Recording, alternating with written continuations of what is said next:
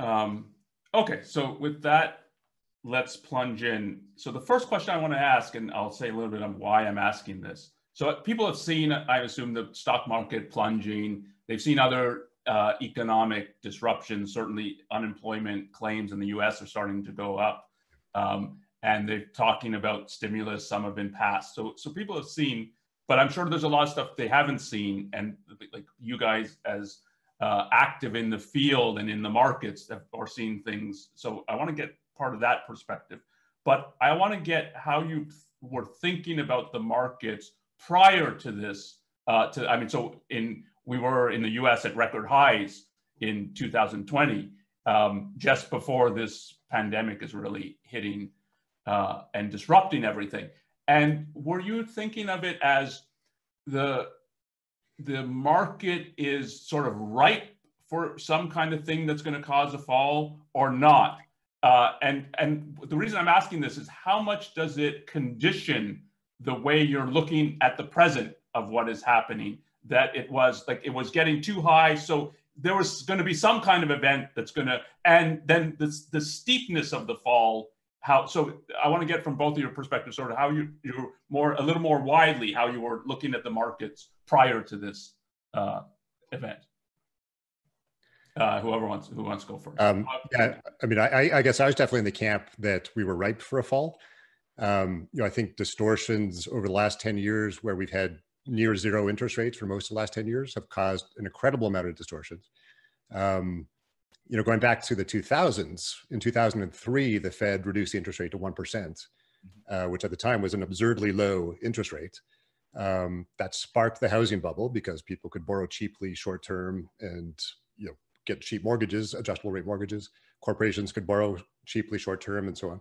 So that caused all kinds of distortions in the housing bubble era, which had to eventually get washed out, which they were. But then the response was the Fed lowered interest rates to zero, which is completely absurd. Fortunately, we have not gone negative interest rates, which is even beyond absurd, which Japan and Europe have done. So we had zero interest rates from 2008 until 2015. I think, initially things were slow, but in the last few years, there's been just a tremendous amount of debt piled up by corporations. I think corporations are at the most levered level ever. The stock market has really taken off, and I think unmoored from the fundamentals. So last year, S&P 500, the earnings were actually down for the S&P 500 stocks. The stock market was up 30%. And we're starting to see some signs of late stage bubbles, like all of a sudden Tesla goes from $200 to $900 for no reason. All of a sudden SpaceX goes from $10 to $40 a share for no reason. So I think we are definitely ripe for fall. For a couple of years, I've been saying and thinking that I think the coming crash would be worse than 2008.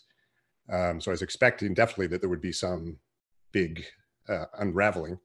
I didn't know the timing. It's always hard to predict the timing of those things. Now, the coronavirus came along, and I think that greatly exacerbated it. So yeah, that is a huge one-off negative thing. But I think would have been a lot less bad if the markets hadn't been so overvalued. So, I basically agree with all of that. My challenge has always been, when, right? We all know that there are these distortions and perversions, and I think the key here really is the Fed. That is, the stock market in many respects is responding to what the Fed is doing. And if you've got interest rates at zero or the equivalent of zero, and you're discounting future discounting future cash flow, future earnings, you get very big numbers if your interest rate is very little. So the interest rates really distorts and perverts economic decision-making on a grand scale. It makes projects that would seem unprofitable in a normal environment suddenly profitable, and you get investments that shouldn't be made, and investments that should be made are not made. So you get a complete distortion of where the money actually flows, and how that translates into stock prices. To me, has always been, I could always sense, yeah, it seems a little high, but I'm usually early. As I think Rob was there when I was buying put options on Amazon in 1999. And a year too early. And I'll just say a word about what put options are. I'm not sure everyone. Put options are basically a bet on and a relatively cheap way to bet, if you will, on prices going down, on the price of a stock going down. So you get paid if the stock goes down. You lose your initial investment if the stock stays flat or goes up. So you're capped on how much you can lose, but you can make a lot of money on the other side. And I did it a year too early, which is, I've got a long history of doing that. So timing, of course, in investing is important. But yes, what the Fed has been doing, and it's not just that they've kept interest rates low at the low end, but what quantitative easing did, if you remember QE 1, 2, and 3, where the Fed was buying mortgage-backed securities, it was buying government bonds. Mm-hmm. It was also then lowering interest rates on the long end. So it was artificially lowering interest rates, not just on the short end, which is bad enough, but also on the long end. So think about different bonds have different maturities, different bonds pay off over different time frames. And typically when we talk about interest rates, or the Fed does, it talks about interest rates, overnight interest rates or very short-term interest rates. But actually that interest rate is going to be different than a 10-year or 30-year mm-hmm. payoff. But the Fed, for the first time, really on a scale, was manipulating long-term rates, not just short-term rates, over the last 10 years. And that has, again, profound impacts on the way people invest, on the way people think about risk. It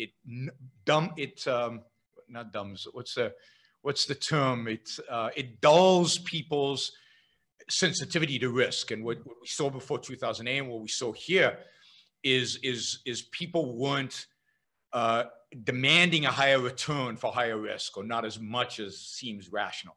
Mm-hmm. So the whole investment world was distorted. And you also see, you saw different industries going different directions. And while some stocks were very, very cheap, other stocks were, I thought, pretty cheap relative to what was going on. But it's so hard to make long-term decisions because, yes, something is going to trigger it. And the thing about the coronavirus that triggers is it's not like housing triggered 2008, where you knew where the crisis was going to be. It was, and then it would have spillover effects. Here, the trigger, and we'll talk about this some more, is basically the entire economy. It's not in the malinvested section. It's everywhere is collapsing. And then how do you estimate what's going to hurt more and what it's much more complicated, I think, because they're shutting down production. Yeah. So let's talk about. I was just going to say I think one thing to say is that for the housing bubble, yes, the malinvestment was concentrated in the housing sector. I think there's a good argument in the latest episode. It has been the whole economy. So, I mean, I know what you're saying. The coronavirus has shut down the whole economy, but I think the malinvestment has been the whole economy. So some people are calling it the everything bubble. Stocks are at record valuations, bonds are at record valuations, real estate's at record valuations, and so on. So I think there's a sense in which the whole economy was ripe for a fall. So if we separate out, but if it's possible to separate out the coronavirus, so it's hitting the news December.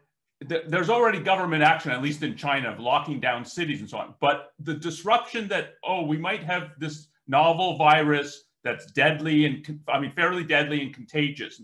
And that is that's a disruption to things and to life, to some extent, at least. And how is the market reacting to that? But then you get massive government reaction to it, locking down of cities. When it gets to Italy, it seems like they're not doing much, but then they're locking down whole regions. And then you get central bank action in regard to it from the Fed, but not just, I think, as you said earlier, Rob, not just the Fed. So in terms of how the market was reaction to, there's this new novel virus that might be a threat, and then to all the government action in response to that, if you can at all separate those.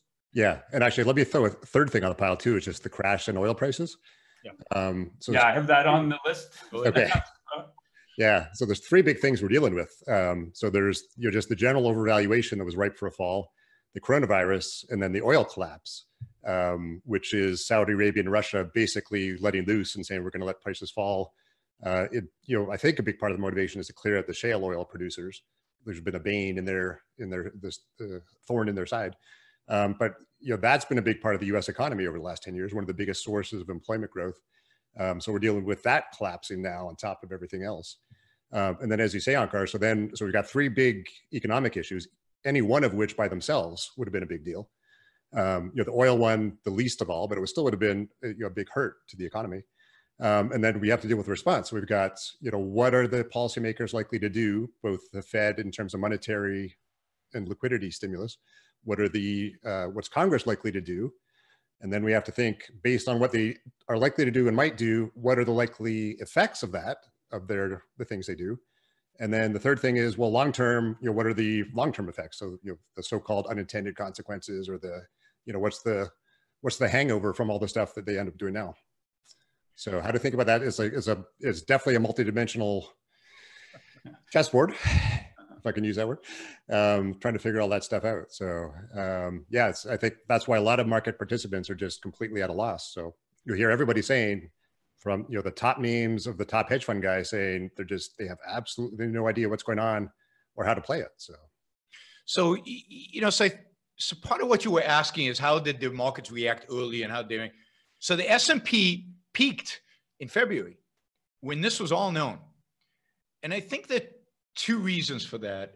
One is, one of the things that the mixed economy does is, again, it dulls the mind in terms of long-term thinking and estimating real risk. And I can't imagine in a free market, people would have looked at what was going on in China and said, we're going to go to all-time highs in the stock market and we're going to continue buying as if nothing's going on, because that's what they did. So even if you assume the government's not going to respond at all and our government is going to be as rational as imaginable, even then you have to assume some economic slowdown just because people are sick and are staying home and stuff. Mm-hmm. So, and then you saw what the Chinese did and what hit it took their own economy.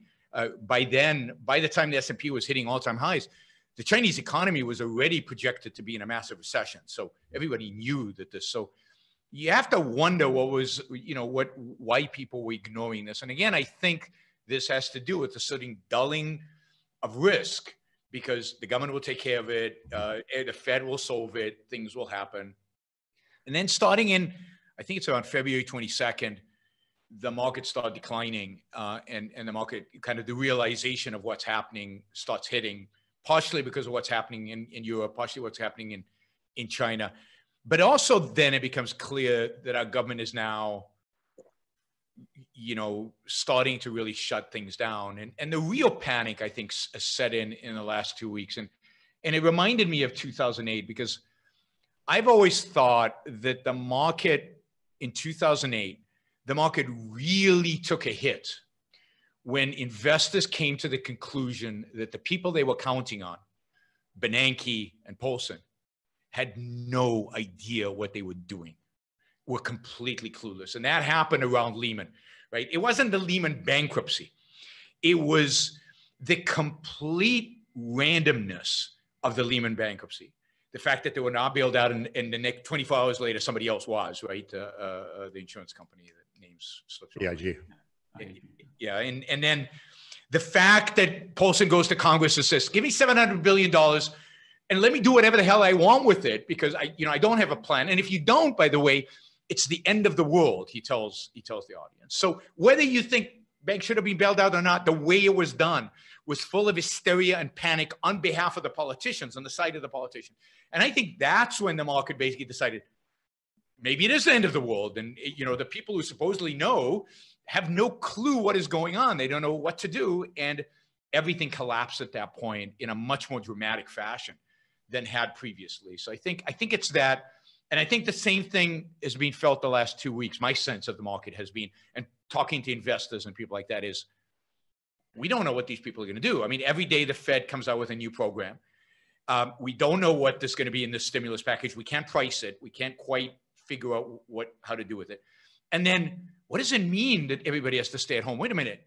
That means nobody goes to work. Mm-hmm. Well, what's the implication of nobody going to work on the economy? I mean, you can't even really conceptualize that. What does that actually mean? It means no production. That's zero GDP, not zero GDP growth, but just no economic activity. That is unthinkable. And I think most of us have a really hard time dealing with uncertainty anyway, or dealing with risk anyway. Now you've taken it to another dimension by basically shutting everything down. How do we even think about that? How do you conceptualize that? And I think most people just gave up, and you saw in the last 2 weeks and accelerating into the end of this week, kind of people just saying, you know, we don't know what the hell is going on, so we better be in cash. Yeah. Because cash, we know approximately what it's worth. We have no clue what this other stuff is worth. Yeah, I mean, there's definitely a sense of sell everything, liquidate everything. So just indiscriminate selling across every market. So not just stocks.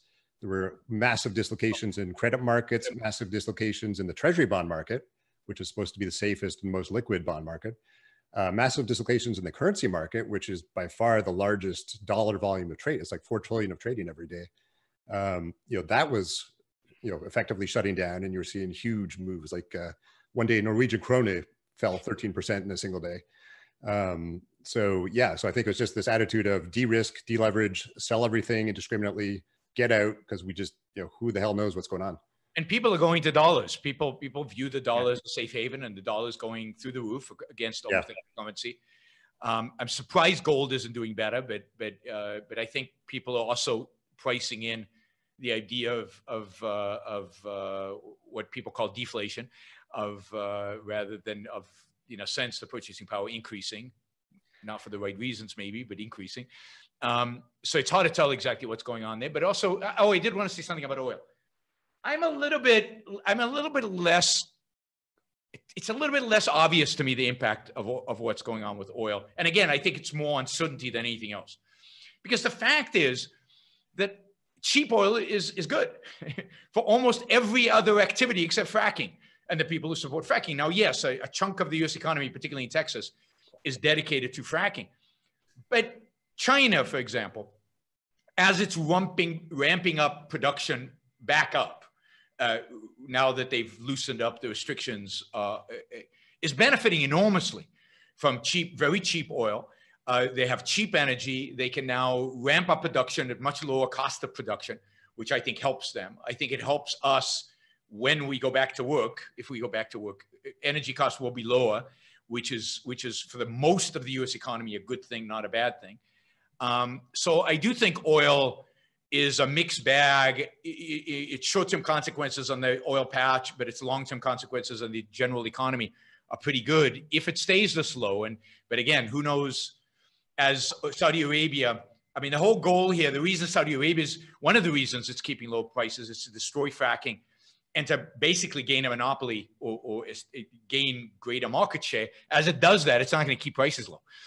How much of an issue for the oil do you think that it's, and the disruptiveness is that these are political decisions? So in even a semi-free industry, you don't have a whole country saying, okay, we're changing how much oil we're going to produce. So how much of it, like, it adds to the political uncertainty of what are they, and are they going to cut? They're going to change it dramatically in 1 month from now. So how much do you think it adds to the political uncertainty? Yeah, I mean, I think it does, because what politically, what are people going to do? Politically, I mean, just think about the idea of bailouts. I mean, are people going to bail out the fracking business, and what is that going to entail? It adds uncertainty to how people are going to behave and what people are going to do. So it's and then what is Russia going to do? I mean, this is the thing that even more sensitive than our fracking industry.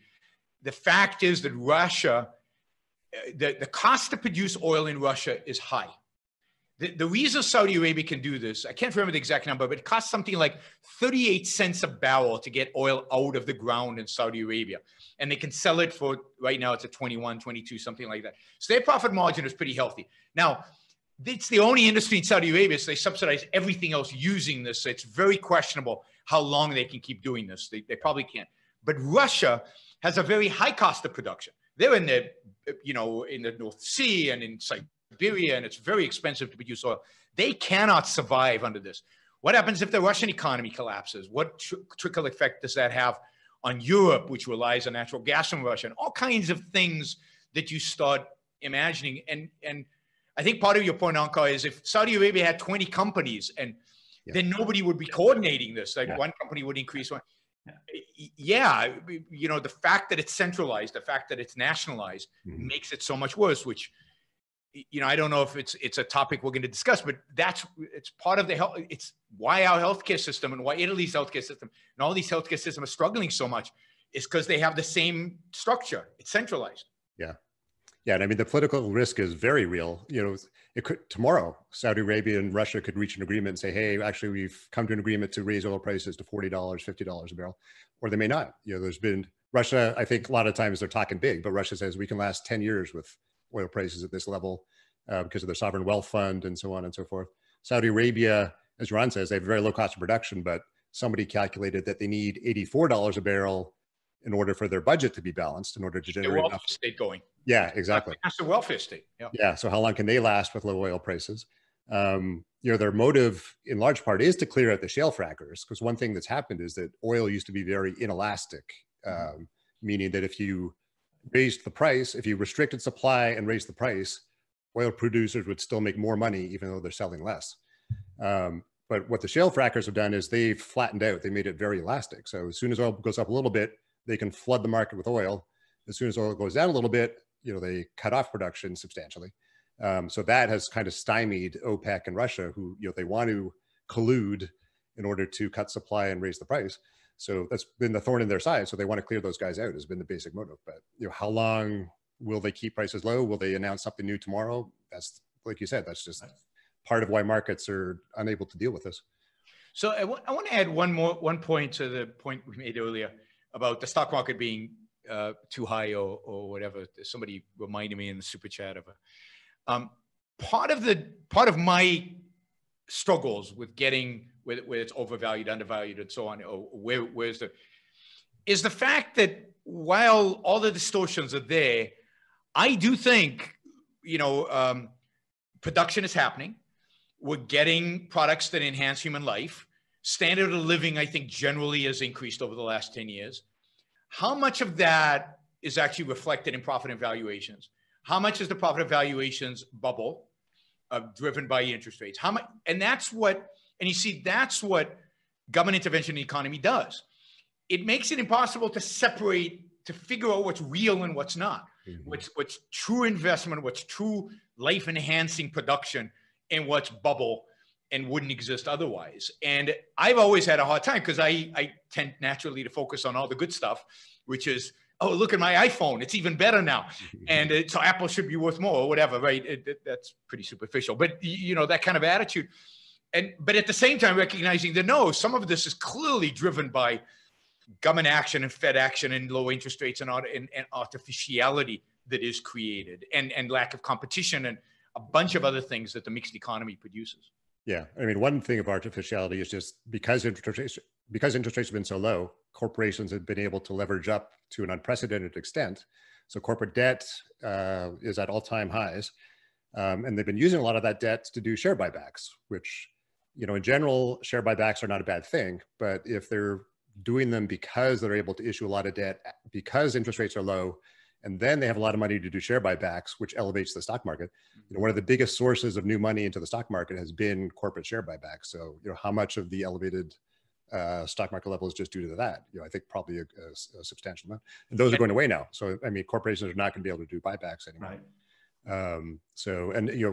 Another factor of low interest rates is that does jack up corporate earnings. If companies 10 years ago had to issue bonds at 8% and now they can issue them at 4%, well, that goes right to the bottom line. So if interest rates normalized and credit spreads normalized, all of a sudden their earnings are going to take a hit. Yep. So there have been questions about, people are posting questions about what does this remind you of? So I think you've both talked about 2008. So both the crash, but the government and Fed or central bankers' response to that. Going back through, may say the history of the 20th century, does it remind you of other episodes? And particularly, and you might not know about this, but so like during the Spanish flu pandemic, how did markets react to that? How did governments react to that? And was it quite different than what is going on now, or are there similarities? Well, if I think, just I'm not an expert on that period, but I think back in 1919, there was nothing special going on. We actually hit a recession, I think, in 1920. And that's a recession where famously the government did nothing and we came out of it really, really quickly. Yeah. But I don't think there was any real market response in 18 and 19 that I can tell. Now, nothing dramatic enough to make the history books in a sense that I've read about in the United States, even though a lot of people died. I mean, a lot of people died in worldwide, and the tens of millions of people died from the Spanish flu. And I'm sure it had some economic consequences, but it wasn't, so concentrated, and the economy didn't shut down. So the economy must have taken some hit, but not enough to generate a major economic downturn. Yeah, and I think 1918 is kind of hard. 1920 is kind of hard just because I think things are so different now. So the stock market was a much tinier part of the economy back then. Very few companies would go public at that time. And then also we were just coming out of World War I. So, a lot of the economy was geared towards war production, and then that was going to be shifted to non-wartime production and so on. So it's hard to say exactly, what the parallels would be. I do, in some sense, I think it's like 2008, because I thought the unraveling of ultra low interest rates would cause some kind of crash and a quick unraveling. And markets became very fragile too. Another aspect is just there's a lot of illiquidity in the markets, which made them more fragile and ripe to a crash. But the one thing, the issue of the economy shutting down because of quarantines or because of social distancing and so on, that I can't really think of any parallels. And that's the new thing that I'm still trying to wrap my head around. And I've got to think it's going to be really bad. I think people are just trying to figure that out right now. Okay, so let's talk about that in a minute, but let's talk just a little bit about on the more monetary policy in this issue. Both explain the issue of illiquidity, but also the Fed response and how much do you read it? So the Fed cut rates and cut it dramatically on a Sunday, which many people interpreted as it's we have to do it even before the markets open. So interpreted as the Fed's panicking about this. How much do you view it as this was an economic decision versus a political? Because they also had pressure from President Trump to do something, and he was even talking about removing the Fed. They're supposed to be independent, but removing the. So how much do you view it as this was essentially they're worried about illiquidity and so on, they have to do this, or it's a lot political that they're doing it to appease the politicians? I would bet it wasn't that political. Like I think the Fed was due to meet on Wednesday anyways. And it was widely expected they would cut by 1% on Wednesday. So in effect, they just advanced it by 3 or 4 days. I mean, it is unprecedented to do an emergency cuts on a Sunday. So I think there's only been something like 3 past occasions where they've done an emergency cut between meetings like that. But they were going to do it on Wednesday anyways. The market, you can see implied in the market what the Fed's going to do. And generally the Fed validates whatever the market's expecting.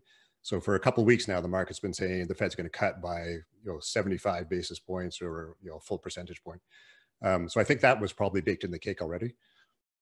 But the market could have anticipated the political pressure, which was happening all the time. So it's hard to tell from that. But I agree. I think the Fed would have done it anyway. I think that's what the Fed does. What is it? It doesn't know how to do anything other than, in the face of potential recession, cut rates. That's kind of baked into everything that they do. But notice that they cut interest rates one time before. 2 weeks ago, they cut interest rates, and they did it in the middle of the week, normal time. And the markets just collapsed as soon as the announcement was happening, particularly bank stocks just plummeted. And I think what they thought was, we'll do it on a Sunday. People will have time to think about it and see that it's the right thing to do, and we'll get a positive response from the markets. Of course, all that happened was, instead of collapsing the day of the announcement, the market was down the next day. But nothing really changed in terms of reaction. But I think the reason for the Sunday was just hope that the markets would treat it with more calm. And I think instead the markets read it, even though they were expecting it, they read it as, it's as bad as we think it is. It's as bad as we thought it was. And it's really, really, really bad. So the Fed is yeah, I mean, immediately after the announcement, markets opened about an hour later, the overnight electronic markets, and they were limit down. Exactly. Immediately. And then they opened in Monday morning and they were limit down and they shut down for 15 minutes. And So it was the worst day, I think, since, I can't remember. Since 87. Yeah. So yeah, Monday was down 12%. That's the third worst day ever. Second worst day in the last 80 years. And 29. Yeah. Yeah. And so 1987 will never be beaten because now they shut down the market if it's down 20% or more. So that record will stand forever until they change the rules. So. I remember that day in 87. That was quite something. What we need today, what I call the new intellectual, would be any man or woman who is willing to think. Meaning, any man or woman who knows that man's life must be guided by reason, by the intellect, not by feelings, wishes, whims, or mystic revelations. Any man or woman who values his life and who does not want to give in to today's cult of despair, cynicism, and impotence, and does not intend to give up the world to the dark ages and to the rule of the collectivist brute. Using the super chat, and I noticed yesterday when I appealed for support for the show, many of you stepped forward and actually supported the show for the first time. So I'll do it again. Maybe we'll get some more today. If you like what you're hearing, if you appreciate what I'm doing, then I appreciate your support. Those of you who don't yet support the show, please take this opportunity. Go to yaronbrookshow.com/support or go to subscribestar.com, Yaron Brook Show, and make a kind of a monthly contribution to keep this going. I'm not sure when the next